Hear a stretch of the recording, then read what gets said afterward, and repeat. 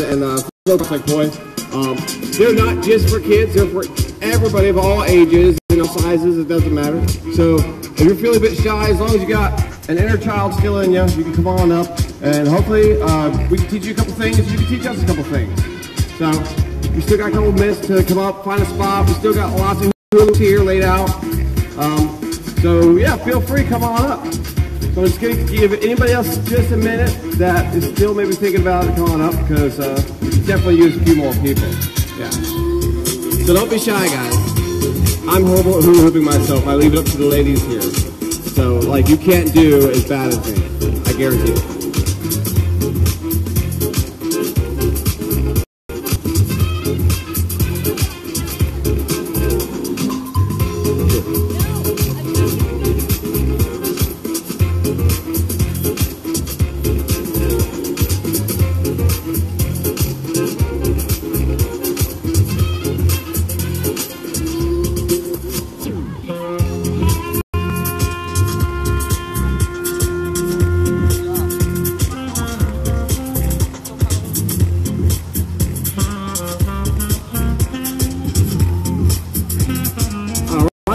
If I could ask you to go ahead and drop your hula hoops at this time.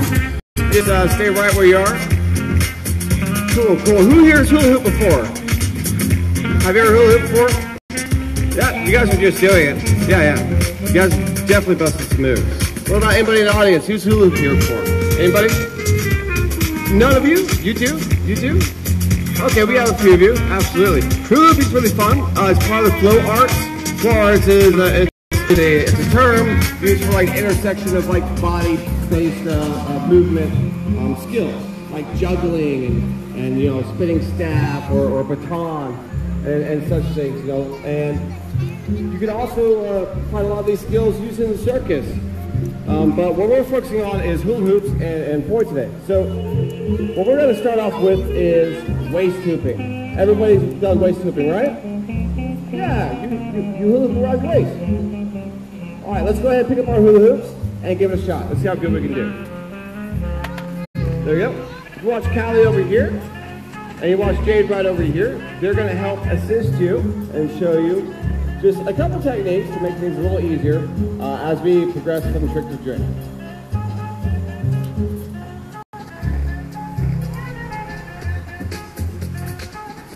There we go, there we go.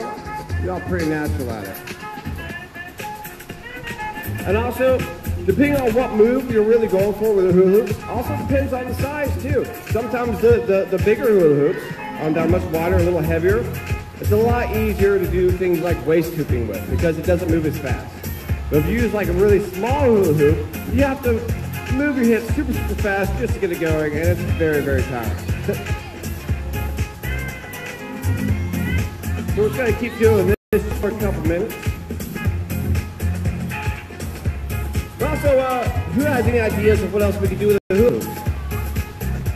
What about you? What else do you think we could do with a hula hoop besides waist hooping? Where else can we hula hoop on our body? Anybody? With your leg? All right, let's see it, let's see it. I'll definitely try with a smaller one though. All right. If we watch Callie here, she's hula hooping around her legs. Like so. Also, you can skip with it too.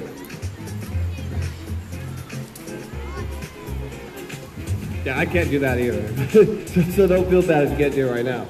But also, you can even stick your leg out and hula hoop that way also, if you got the balance for it. Yeah, that's pretty cool. If you guys want to go ahead and try some arm hooping, that might be a little easier at first. So if y'all just want to stick your arm out like that, and there you go. It's pretty easy to get the hang of it. Also, neck hooping, right? You can't neck hoop. Well, sometimes it's easier to neck hoop if you just like look at the ground and bend over, and then you can do it vertically. Yeah.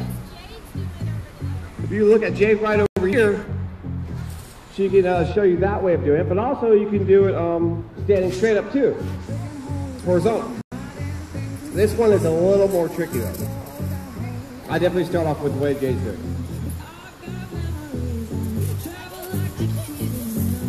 No? That's pretty hard. I'm not that good at it. I should practice for myself, but. Now, see, yeah, it's easier with the bigger one. Like I said, you know, weight and size definitely makes a big difference in the hula hoop. Has anybody ever wondered where hula hoops come from? No? Okay, well, I'm going to tell you anyways.